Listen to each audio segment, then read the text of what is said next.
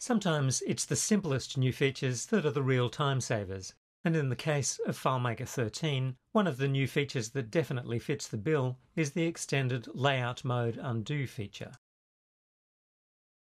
In previous versions of FileMaker, Undo worked just fine in layout mode up to a point. For example, in version 12, you can undo back to the last time the layout was saved, but no further. Bear in mind that layout changes can be saved explicitly by choosing the Layout's Save Layout menu command or the corresponding keyboard shortcut, or implicitly by navigating to a different mode with the Save Automatically feature selected in FileMaker Preferences.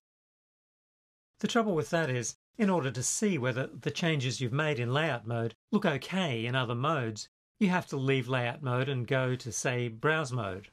Doing so requires implicitly or explicitly saving the layout mode changes.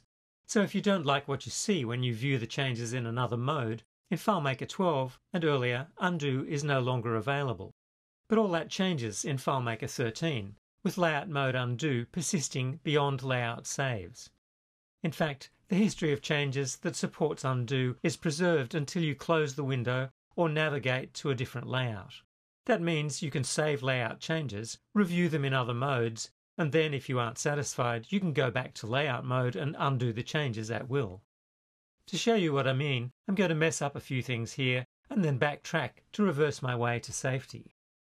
Let's give the My First field a garish colour, and we'll place a few objects that we don't really think we will want to keep on the layout for good measure. Okay, that's enough of a mess. Now I'll go back to Browse mode and see what I've done. No, I definitely don't like that. So I can now go back into layout mode and use the Undo command.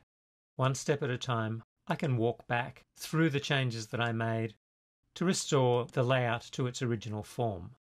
Now I can save these changes, again explicitly or simply by going to Browse mode, and I'm back where I started.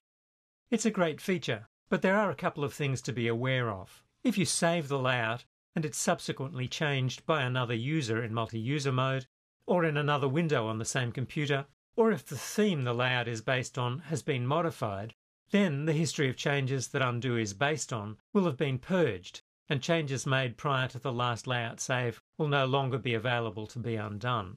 However, if, as is commonly the case, you're programming on one layout in one window and you're the only one working on the layout at the time, FileMaker 13 now gives you a greatly extended safety net.